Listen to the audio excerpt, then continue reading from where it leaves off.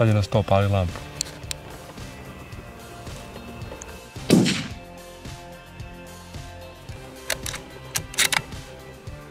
Zaustavi ga. Au! Au!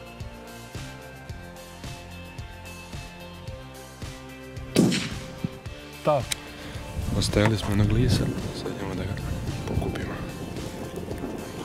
Malo se koprca, pa za svaki slučaj. Pazite, čuvaj se sve. Koliko daleko?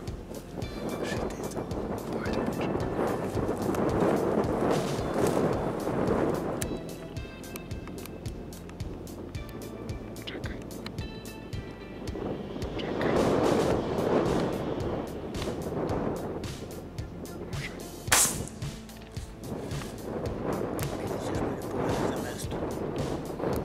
Prvi pogodak, ja ne znam kako je živa sa njim. Vidio ti pogodak. Vidim fleku, iza plećke, vrat, ovako rupa. Da. Nemo da vebe.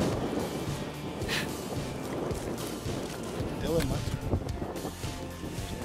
Mužjak.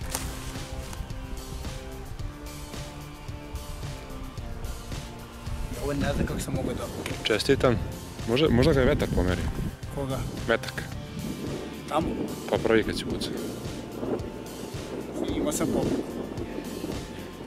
Odavde kad sam pucao drugi, tamo sam mu vidio. Mislim da sam pored glave pukao tako visoko.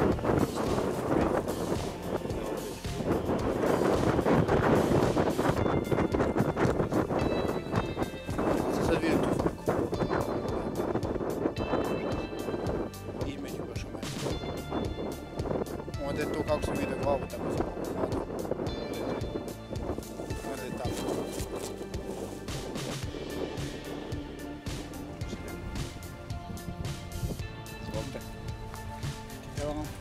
Ne.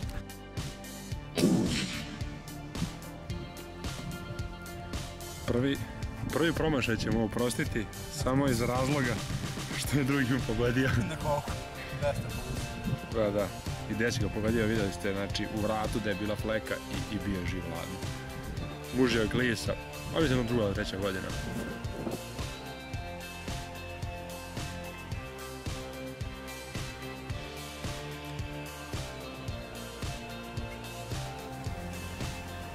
Sele.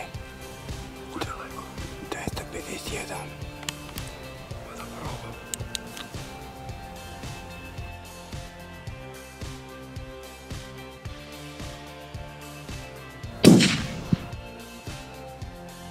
Malo. Ladno. Ustaje. Ušla povijest. Ništa, ajmo tamo da nađemo. Ovo je baš bilo srećan pogodak. A bukvalno sam stavio tačkicu na vrh grebena i sam upalio i... Tu je ovaj 223 dosta daleko. Ovdje ne veruješ posle takvog pada da ustane.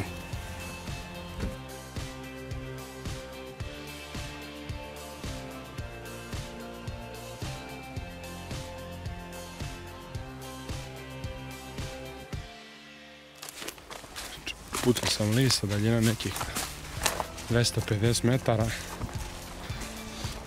Ali nismo ga našli, došli smo do ovdje. Pao je kao klada, to ste vidjeli na termalu. Krv ima poprilično dobar trag.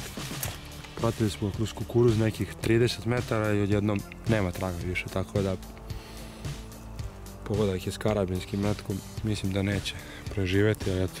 Ali idemo dalje, evo na istom mjestu se vratimo već sat i po vremena.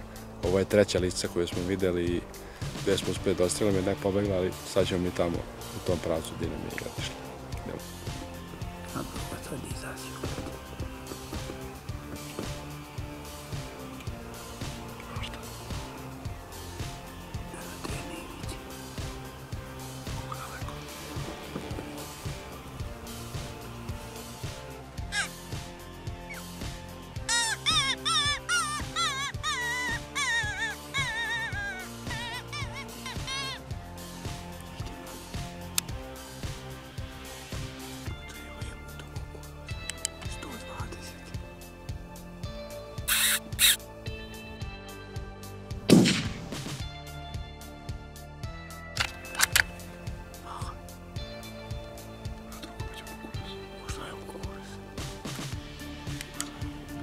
Ovo nam je četvrta. Neki nismo snimili. Pa bit će na gomili lepo.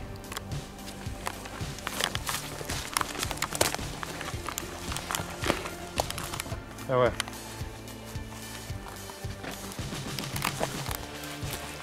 Malo je išlo.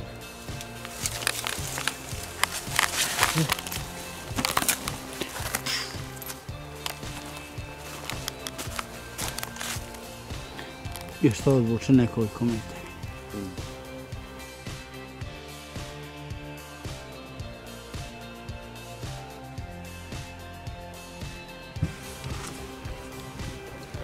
Sad je na sto pali lampu.